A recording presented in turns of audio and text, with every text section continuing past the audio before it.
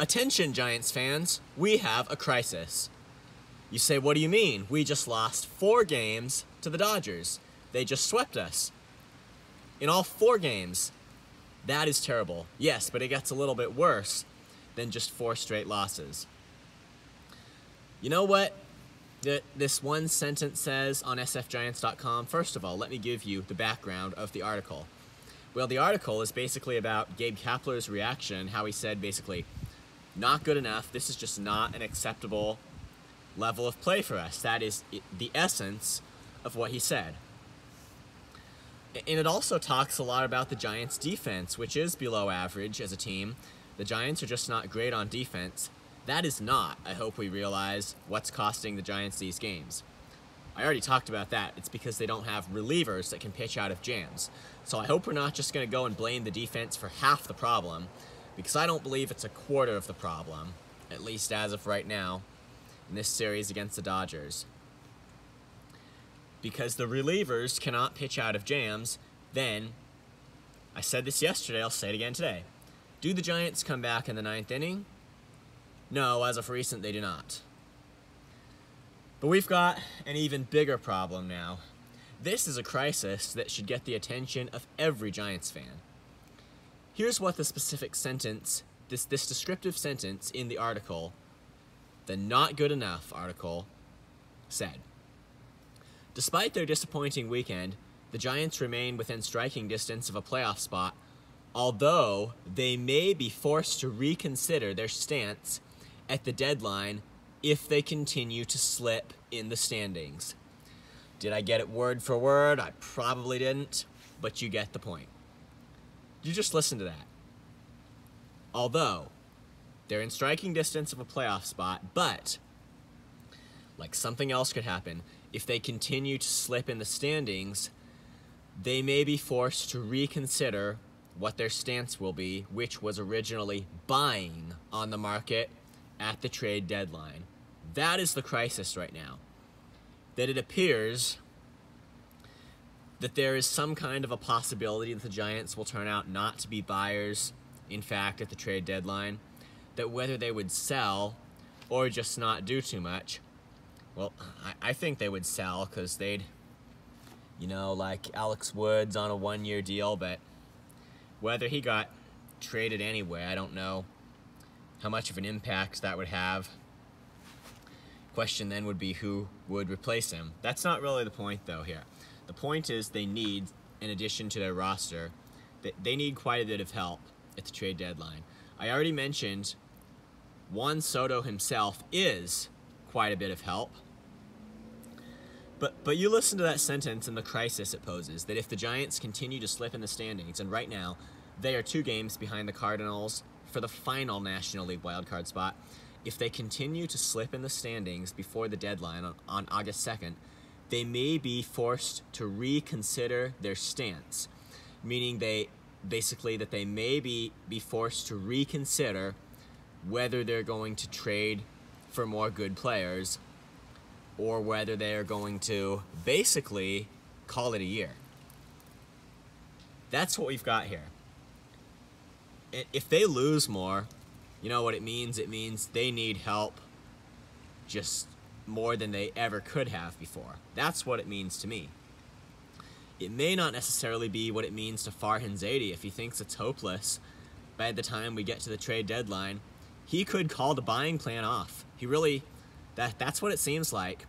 They could reconsider their stance.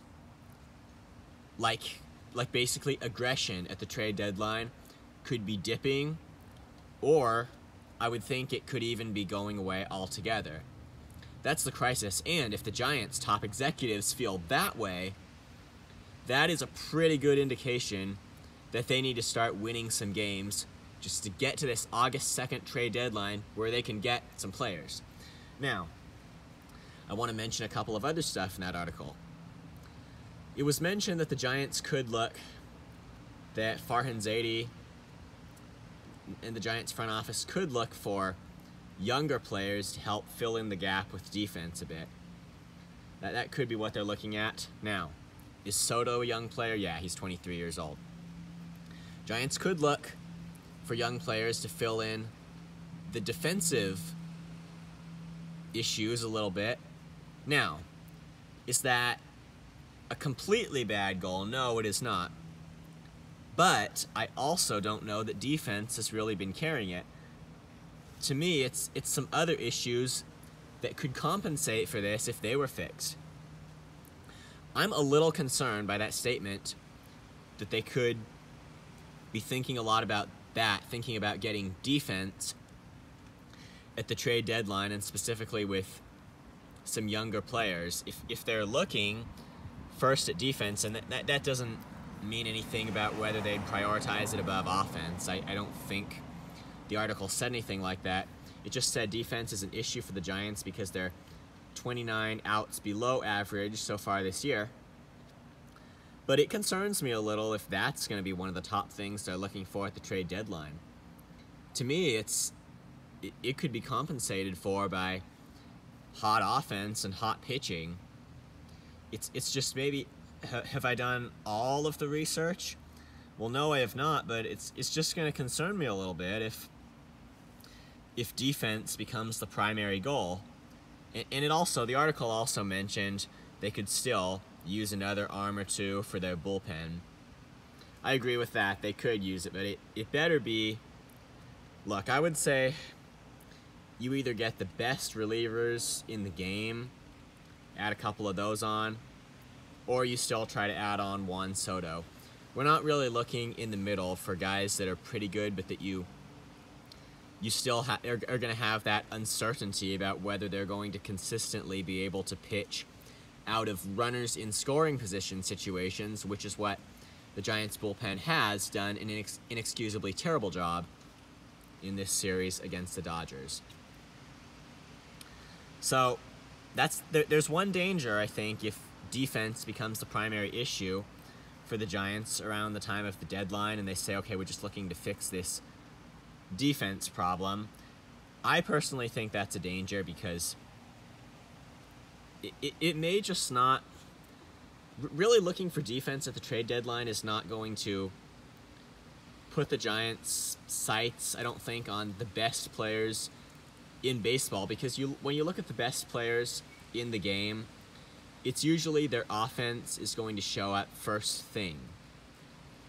So if the Giants looked at defense first for any significant amount of players they'd be thinking of acquiring at the trade deadline, then I'd wonder, is the offense going to be just a bummer? Which, that would be a problem. And defense is not just some secondary thing where the best defenders are not good hitters because they spend so much time on their defense. No, I'm not saying that at all. I'm just saying I think when you're looking for defense first, it's going to take you away, or at least it could take you away, from really trying to get the game's best players, because you look at that, and there are plenty of players in baseball who are above average defenders who would really bat near the bottom of a lineup and can sometimes be liabilities in the lineup, or at least they don't hit consistently. So if that's confusing to anybody, just email me. I'll try to explain it more clearly, but that's my concern if they go after defense. And to sum up the other concern, yeah, I would say it's just consistency with the bullpen. There's going to be a lot of competition, by the way, for Juan Soto. Padres and the Dodgers, the Yankees, I think, are in that mix. A lot of teams that want to land him. Just a lot of competition. The Giants, we still haven't answered the question for sure, should they do anything to get him? Here is one thing of which I am convinced.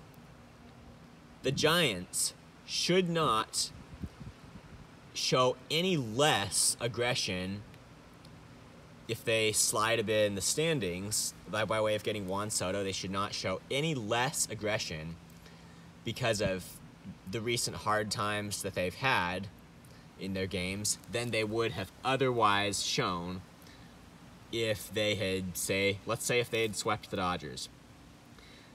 They got swept by the Dodgers, no less aggression on trying to get Soto than they would have shown had they swept the Dodgers. It's just the way it is, because they need him even more now. Didn't I say that at like the end of every single game? And I'm not apologizing for saying that either. So, to sum up the crisis, there seems to be a possibility the Giants' aggression will decline if they're playing before the trade deadline does. That's the crisis. We won't have to throw up our hands if the Giants can start to win. They're playing the Diamondbacks now. The Diamondbacks are below the Dodgers, not as good of a team as the Dodgers, and things need to get better so that the Giants will be motivated. My opinion is not going to change. Whatever happens, the worse it goes, the more the Giants need at the trade deadline. I think this is a contention year. Nothing should deter them, but am I making the front office decisions? No, I am not. Therefore, the Giants' motivation to be aggressive might be everything here. Thank you so much for watching. Remember where you can email me with questions or comments, gabrielvaughn89@gmail.com. Please subscribe if you have not. Thank you so much for everyone who has subscribed.